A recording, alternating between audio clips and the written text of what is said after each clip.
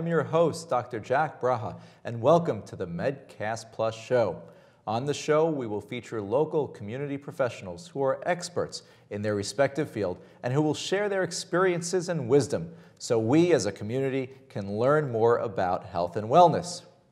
My guest today is Ilya Perloff. He is a physical therapist here servicing the South Brooklyn community.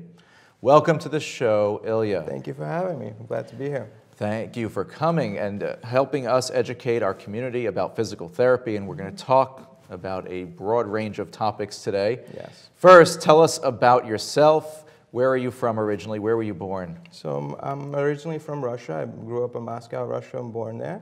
I moved here when I was about 11 years old. And then I went to school out here at University of Buffalo for my undergrad in exercise physiology, and I got my doctorate in physical therapy at Utica College as well.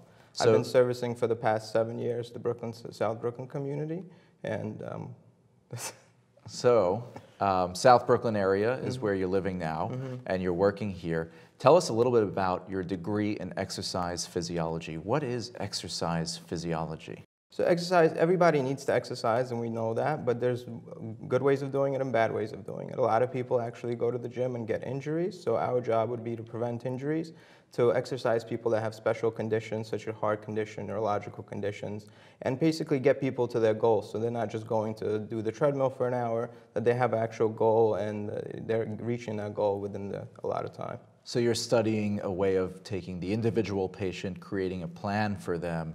So if someone's out there with cardiac disease or obesity, diabetes, you're able to customize. That's correct, yes, because not everybody can follow the same exact plan, and things need to be tweaked for them to do it safely most of the time. And so after you studied exercise physiology and you got your college degree, you went on and actually studied, from what I understand, another few years to become a doctorate of physical therapy. Tell us a little bit about what physical therapy also is, and how many years did you spend training? So I spent 3 years studying, getting my doctorate in physical therapy. Physical therapy is really dealing with pain. We try to improve patients' function, reduce their pain, and bring them back to normal after an injury or a chronic condition that they're dealing with. Most of the time it's back pain related, sometimes it's neck pain. We also deal with strokes, cardiac conditions, and so on. So there's a lot of different varied conditions that we deal with. You mentioned a common condition that we see in practice. I have seen a number of patients who suffer from back pain, and it seems like at least half the patients that we see have suffered or are suffering from some sort of back pain. Tell us about what causes back pain most commonly for the viewers watching us today. So back pain is really, really common in America. Usually it's the second most common reason people go to the doctor in America, and under the age of 45 is the leading cause of disability in people. And the majority of the time, almost 80% of Americans will experience back pain at least once in their life. A lot of times the causes vary. Most of the time it could be a bulging disc when people experience that during the younger years, and sometimes during the older years people do experience arthritis, slippage of the vertebrae, stenosis, and scoliosis, and so on. Right, so it could depend on age what the most common cause is. Discs you mentioned, and as we get older, maybe some wear and tear on the joints, like arthritis. And when we mention arthritis, are we talking about osteoarthritis OA, which is more wear and tear, or are we talking rheumatoid, which is a different type of arthritis where the body is attacking the joints? Most of the time it's osteoarthritis because we use our joint, because most of the time it's because of sitting improperly, improper body mechanics can cause wear and tear on the discs, and the discs get loaded unevenly throughout life. So that wear and tear can usually cause the bulging of the disc. The bulging of the disc for a while can cause irritation of the joint, and the irritation of the joint leads to arthritis. So it's usually the osteoarthritis part. So osteoarthritis, a very common cause, and this is almost what we're doing to ourselves, the wear and tear, our daily lives of getting up, walking to the train station, getting on the subway, sitting, standing, maybe improperly lifting things at work or at home. When someone comes into my office as a physician with back pain, I'm often perplexed. I don't know where to start. Sometimes it's a mild back pain, which may just be from an incident that I feel will get better with maybe some Motrin or Advil, what we call NSAIDs. And other times patients tell me it's been going on forever. When is the right time to say, hey, listen, maybe a physical therapy evaluation is a good idea? So most of the time, initially, people should go to physical therapy because we're more of a conservative treatment path where we use heating, we use massaging, we use exercising, we teach people proper body mechanics and proper posture so to prevent that from happening again. If that doesn't work, usually then people go to pain management and get medications or shots. And if that doesn't work, usually people end up going to surgeries. But most of the time, physical therapy is the key in treating the back pain. Right, so there are approaches to people with back pain. It could be a hands-on therapy, physical therapy. You mentioned injection therapy or pain management, whether they're taking a medication, whether they're using a medicine that's injectable, where a physician injects a certain type of medication. And then surgery, of course, is for many folks a last resort, but a needed resort. So when someone comes to your office and they say, "Hi, I have back pain," and I'm sure many of our viewers today are sitting home, they might even be feeling some back pain right now. Where do you start? How do you approach the patient on their first visit? What is it like? So we try to figure out what is the actual cause of their back pain, which activities are they doing during the day that can cause the damage to the spine, and we try to figure out how we could prevent it from happening. Then, of course, we try to deal with symptoms. We want to alleviate the symptoms so that they're comfortable while their back is initially healing up in the acute stages. After that, of course, we try to teach them exercises and bring back normal motion so that they realize what they can, what they cannot do, and hopefully prevent it from happening over and over again throughout their life. So many of these folks who I see, and I'm sure you're encountering them as well, who have obesity or suffer from being overweight, and they also have back pain, many of them say to me, "It's hard for me to get in the gym now to start losing weight or exercising and losing weight because of the back pain." And so we know what's causing it is the overweight state. Back pain can't be treated because they can't get in the gym to lose the weight. How do you approach that type of a patient? Well, most of the time people have this misconception that weight loss is all activity related, so you need to be more active in order to lose the weight. But that's really what the food companies want us to believe. Unfortunately, 80% of weight loss comes from the proper diet. If you eat properly during the day, then you don't have to work out as much to lose that weight.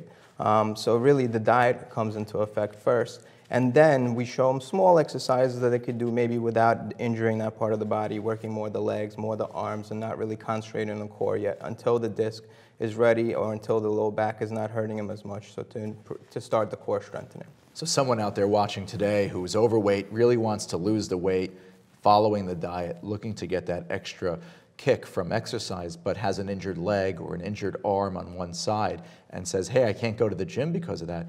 If they come and meet with you, you can actually formulate a plan to avoid the injured area of the body but still achieve good exercise? Absolutely. We try to figure out what works for them, what doesn't work for them. It takes us anywhere from 6 to 10 sessions usually to kind of approach and figure out what patients like, what patients don't like. And then we figure out if it works and doesn't work for them. And after a while, they figure out a plan that works and they take it on for themselves for hopefully anywhere from 2 to 4 months for muscles to start growing and anywhere from 6 months to a year for them to fully grow. So it does take quite a while, and you need to really figure out what works for you so you could do it every day for at least 10 or 15 minutes a day. Patients have to realize this is a long road, but they have to start somewhere. And so what you're saying is basically that if they come in and meet with you over the course of a few sessions, not only can you help them with possibly the injured area of the body, the injured bone or the injured muscle, but develop an exercise plan that can accommodate that injury while not ignoring the rest of the body. And that's very important for our viewers to know, is that just because there is an injury doesn't mean that they have to avoid the gym completely. So we talked about diet, we talked about exercise and achieving weight loss to help with back pain. But there are plenty of folks out there that are eating the right diet, they're running marathons, they're not overweight, yet they still suffer from back pain. Tell me some other causes that you see very commonly and what we might be able to do about it. So actually most of the time we see in the younger years, it's more the active, it's more the physically, people that are actually physically active that get these back pain issues. Most of the time, sometimes I see patients anywhere from 14 to 16-year-old girls, anywhere from over 70 that have the back pain issues. So it's really, most of the causes come initially is due to poor body mechanics. So we never bend our knees when we bend down to pick something up off the floor. We always tend to kind of just lean forward, and we don't really realize that the big muscles in the legs are meant to lift stuff and to pick stuff up. The small muscles in the back, they're really just meant to hold us up during the day. So you really have to figure out what is doing the wrong thing for you so that you can do more right. But still, it does occur. Back pain is one wrong move, one wrong twist is always going to cause it. And you just need to learn how to deal with it throughout your life. Also, sitting down. A lot of us are sitting down at work most of the time. If people usually sit for, say, 8 hours a day at their work desk all day and they don't stand up, that will cause back pain sooner or later. So we teach them ways to kind of get up, move around, to kind of oppose the bad posture that they're creating all day. Right, so in my field, I'm walking around sometimes all day, sometimes I'm doing procedures, and then there are times when I'm sitting doing paperwork. And interestingly enough, I just got an Apple Watch, and all of a sudden it vibrated and said, it's time for me to stand up. If someone's at work all day, they have a desk job, they're on the phone, computer work, how often should they be getting up, and what should they be doing, and for how long? So, of course, sitting is the most important thing, how we sit at work. So we need to have a comfortable chair where you can move all the way back into that chair. Your feet are supposed to be flat on the floor, not tilted or not in front of you. You should also have the computer screen right in front of you so that the way you're not turning your neck side to side. And of course, we recommend anywhere from 30 minutes to 2 hours is okay to sit in one spot. But anything after that, we always recommend for them to get up, walk around, oppose the posture. So at minimum 30 minutes, and maximum is 2 hours. And you mentioned a key word here that I've heard before, which is oppose the posture. And in the gym, we're taught that on days when you push, you should pull. When we're using our biceps, do a little bit of triceps, sort of the pluses and minuses of the muscle. Explain that to us about opposing the posture and how that could apply to other parts of the body. So balance is very important in the spine. We consider that most of our movement is happening in front of us. So we're always bending down, we're always sitting. There's a lot of flexion in the spine. So the idea is as much of flexion or bending you have, that's as much extension or bending backwards you should have. So it's really should be for people that tend to do repetitive postures over the whole same day. It's also not the best for people to stand all day. People that stand all day end up having facet injuries, which is the little joint on the back of the spine that could cause irritation, swelling, and pressure on the nerve. So really you have to find a perfect balance between standing, sitting. It's kind of like the day should be spread out and a balance should be out throughout the whole day.